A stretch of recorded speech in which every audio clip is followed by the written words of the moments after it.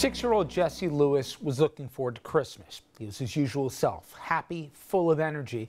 That when his dad dropped him off at Sandy Hook Elementary School on December 14th, 5 years ago. That final image sticks with his father. Also, a message that Jesse had written on a chalkboard at home inspired his mom to create an educational movement in the aftermath of the tragedy. Our senior political producer, Caryn McBride, has more. Thanks, Rich. Scarlett Lewis and Neil Heslin lost their son Jesse that fateful day, but Jesse's legacy lives on through the many things they've done to honor him and to help other people. I met Scarlett and Neil in Stanford at a playground named after their son. Scarlett and Neil, it's been 5 years now since that fateful day when you lost your son, and certainly your lives have changed dramatically in this time. And from the outside, we've seen so many of the amazing things that you've done, the wonderful things you've done to help people. Tell us what we don't see. What's going on inside these past 5 years? For me, last week has been very hard. And Jesse's constantly on my mind, flashbacks of that day. Or that week, I should say. Just very, very sad. I've been asked what it's like to lose a child, and I think I've thought a lot about how to explain it, and I think that it must be like, because I don't know what it's like to lose a limb, but something that is a part of you that you were born with, that you're supposed to have, and that it's your go-to thing that you need. And like I would think like losing your left arm. I'm left-handed, right? So you have phantom pains, evidently, you know, that you look and it's not there, but it's excruciatingly painful anyway.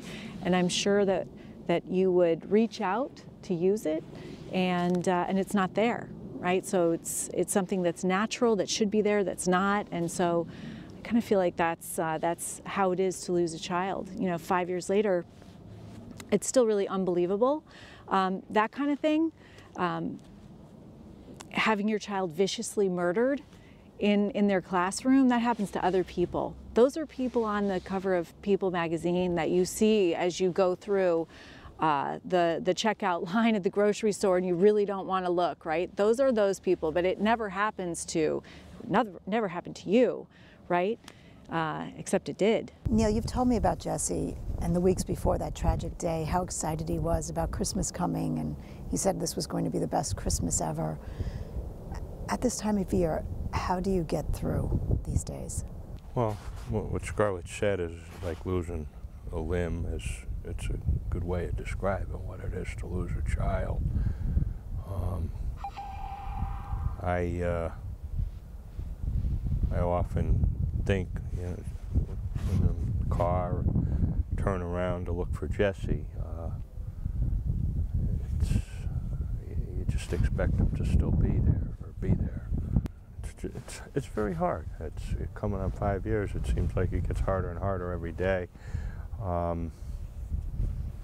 What really sticks with me or echoes in my mind, resonates, is Jesse was 6.5 when he was murdered, and now it's 5 years. It's 90% of Jesse's life that he was here with us, and I think the 6th or the 7th year will be really be hard, because he'll have been gone longer than he was with us.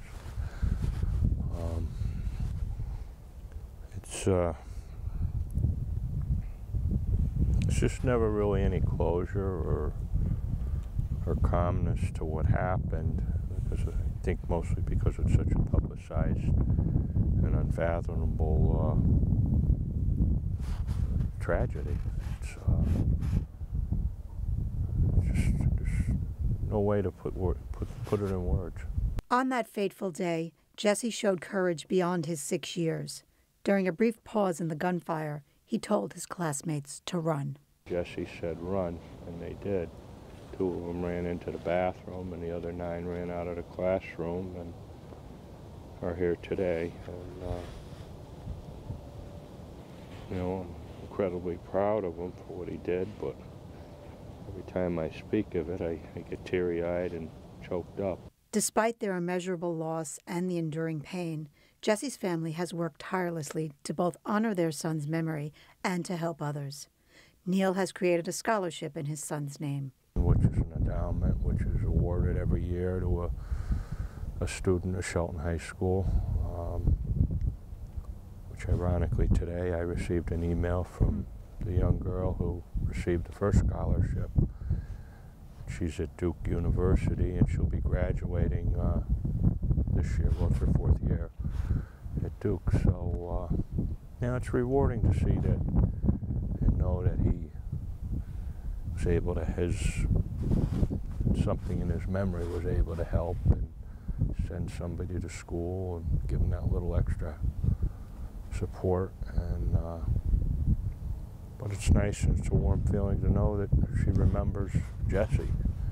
Jesse's brother, JT, who's 17 now, has found his own way to deal with his loss. At 12 years old, started an organization called Newtown Helps Rwanda after orphan genocide survivors from Rwanda reached out to him and told him that he was going to be okay and feel joy again following his experience, and talked about how they got through their genocide and losing their parents and siblings.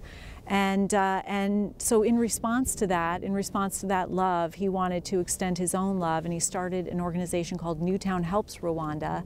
And he was able to send a couple of the orphan genocide survivors to university. He's helped build self-sustaining fish ponds in Uganda for former children's soldiers. He's helped a lot of severely traumatized kids in Connecticut. And the amazing thing about that is that JT is healing himself by healing others. And Scarlett has done a number of things in Jesse's name. She is most passionate about the Jesse Lewis Choose Love Foundation and a program she's created that is focused on social and emotional learning. Her inspiration came from a message Jesse wrote shortly before his death.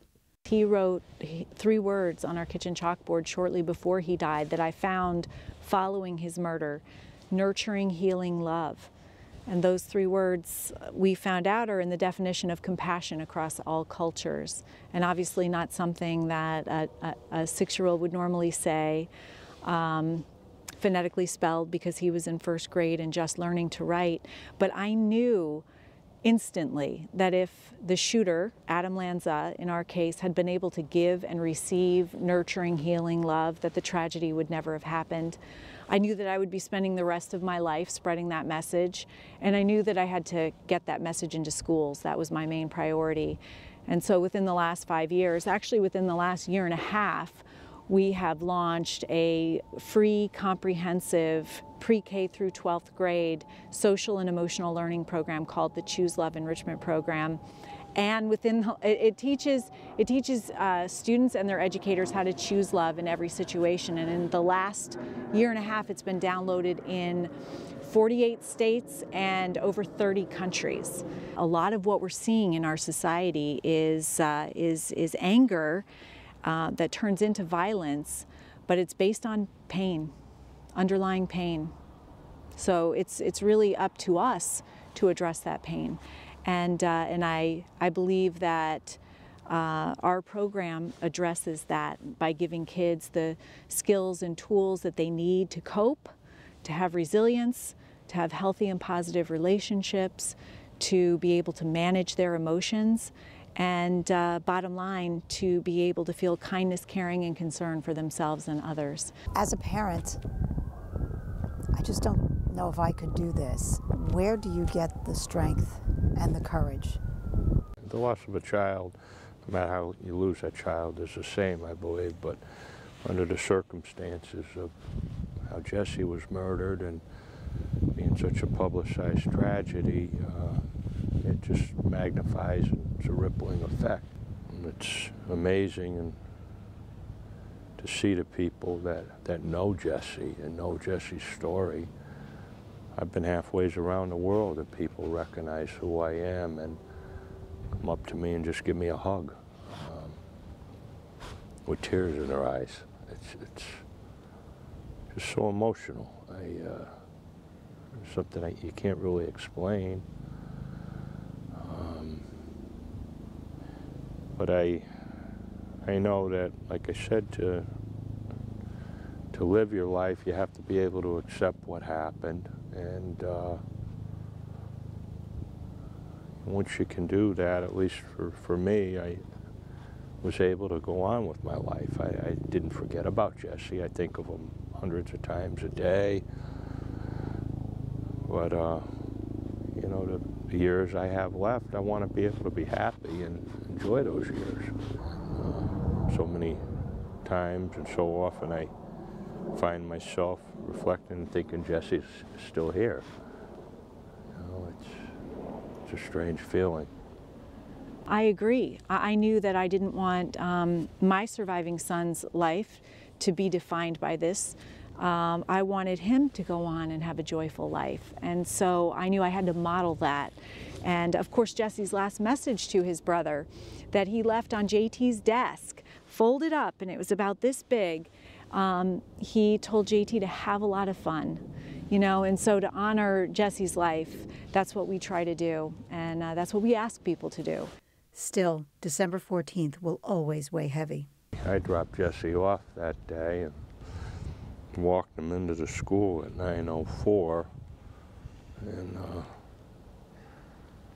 you know, I remember him giving me a hug and saying goodbye, saying love you, and then he stopped and said, love Mom too, you know, which was really kind of out of character there at the time because Scarlett wasn't there.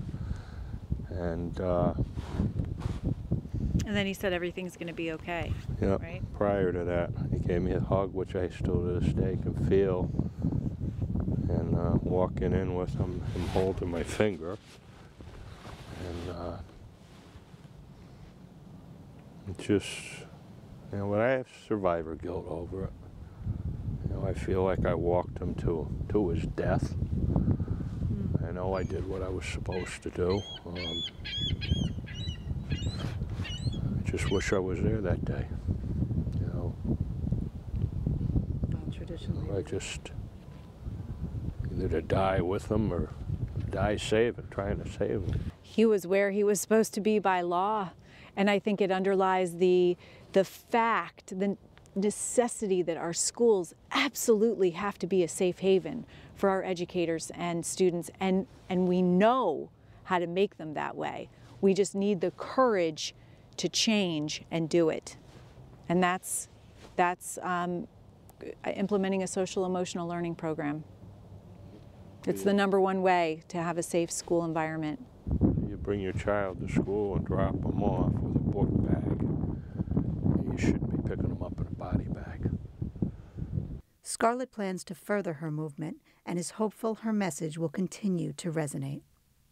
I think it's really important to understand that we can all be a part of the solution to the issues that are going on, including school safety. I think sometimes we'd like for there to be other people that would come in and solve this for us. However, that's not the case. We've had over 220 school-related shootings since Sandy Hook Elementary School, so we have one per week, and they're all preventable. And so I think it's time that we take responsibility for what's going on with kids all over the country and do something about it. I invite everyone to join the movement to choose love and help me do it. I mean, that's my mission in life, and I don't want anybody to ever have to suffer the way that we have. Thank you very much, Caryn. And for more information on the foundation Scarlett spoke about, please visit JesseLewisChooseLove.org. When we come back, the director of the documentary called Newtown. It is the story of the aftermath of that shooting and how a community dealing with grief comes together and shows resilience.